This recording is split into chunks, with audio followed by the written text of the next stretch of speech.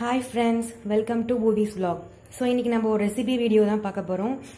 என்னன்னு பாத்தீங்கன்னா வெஜிடபிள் குருமா இன் cooker. So குக்கர்ல எப்படி ஈஸியா வெஜிடபிள் குருமா சப்பாத்திக்கு பூரிக்கு சைட் டிஷ் பார்க்க போறோம் இப்போ. So அதுக்கு தேவையான இன்கிரிடியன்ட்ஸ் என்னன்னு பார்க்கலாம்.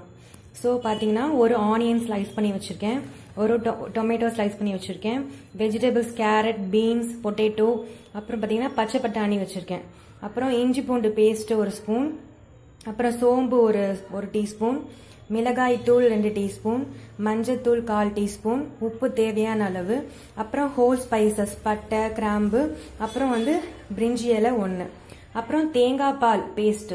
ஸோ தேங்காய் பாலும் ஒரு 5-6 முந்திரியும் பேஸ்ட் பண்ணி வச்சிருக்கேன்.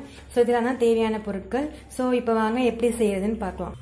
ஸோ இப்போ பார்த்தீங்கன்னா குக்கர் அடுப்பில் வச்சு நமக்கு தேவையான அளவு எண்ணெய் ஊற்றிருக்கோம். எண்ணெய் காஞ்சதுக்கு அப்புறம் அதில் என்னென்ன போடணும்னு பார்க்கலாம். ஃபர்ஸ்ட் எண்ணெய் காஞ்சதுக்கு அப்புறம் அதில் சோம்பு போட்டுருங்க. சோம்பு போட்டு கொஞ்சம் நல்லா ஸ்மெல் வர வரைக்கும் வதக்கிடுங்க. அதுக்கப்புறம் இந்த ஹோல் ஸ்பைசஸ் பட்டை கிராம்பு பிரிஞ்சி இலை இதையும் அதில் போட்டுடுங்க. ஸோ இதுவும் நல்லா கொஞ்சம் ஃப்ரை பண்ணிட்டு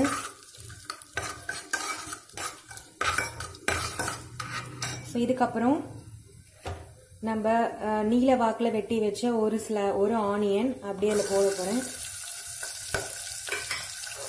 ஸோ ஆனியன் கோல்டன் கலர்ஸில் ஃப்ரை ஆகிற வரைக்கும் ஃப்ரை பண்ணுங்க.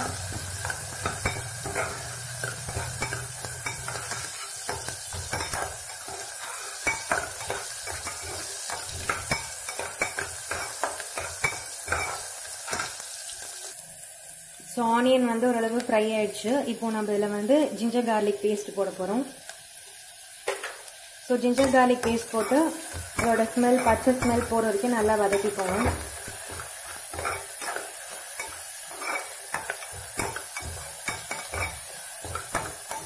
ஸோ ஸ்மெல் போனதுக்கப்புறம் ஒரு டொமேட்டோ அதையும் இதில் போட்டுருங்க.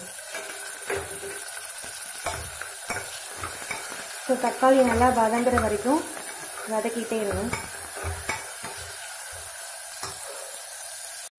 ஸோ இப்போ பார்த்தீங்கன்னா தக்காளி நல்லா மசிஞ்சிடுச்சு. இப்போ நம்ம மசாலாஸ்லாம் ஆட் பண்ணிடலாம். ஸோ நம்ம ஏற்கனவே எடுத்து வச்சிருக்க மிளகாய் தூள், மஞ்சள் தூள், அப்புறம் தேவையான அளவு உப்பு இதெல்லாம் ஆட் பண்ணிக்கலாம். ஸோ இதை ஆட் பண்ணிட்டு மிளகாய் தூள் வாசம் போகிற வரைக்கும் நல்லா வதக்கிக்கோங்க. இது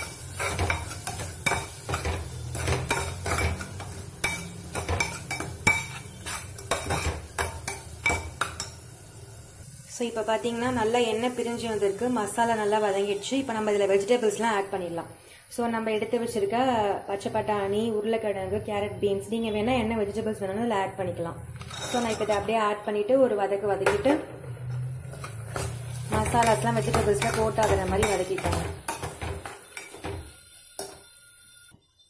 ஸோ இப்போ நல்லா மசாலாஸ்லாம் வெஜிடபிள்ஸில் கோட் ஆகிடுச்சு. இப்போ நம்ம தேங்காய் பால் முந்திரி பேஸ்ட் இதில் ஆட் பண்ணிடலாம். ஸோ இதை ஆட் பண்ணதுக்கப்புறம் நம்ம இதில் தேவையான அளவு தண்ணி ஆட் பண்ணிக்கலாம். பார்த்துட்டு கன்சிஸ்டன்சி எப்படி இருக்குன்னு பார்த்துட்டு. ஸோ நம்ம தேங்காயும் முந்திரியும் இப்போ ஆட் பண்ணுறதுனால நல்லா திக்காக வரும். ஸோ கொஞ்சம் நீங்கள் வாட்டர் எக்ஸ்ட்ராவே ஆட் பண்ணிக்கலாம்.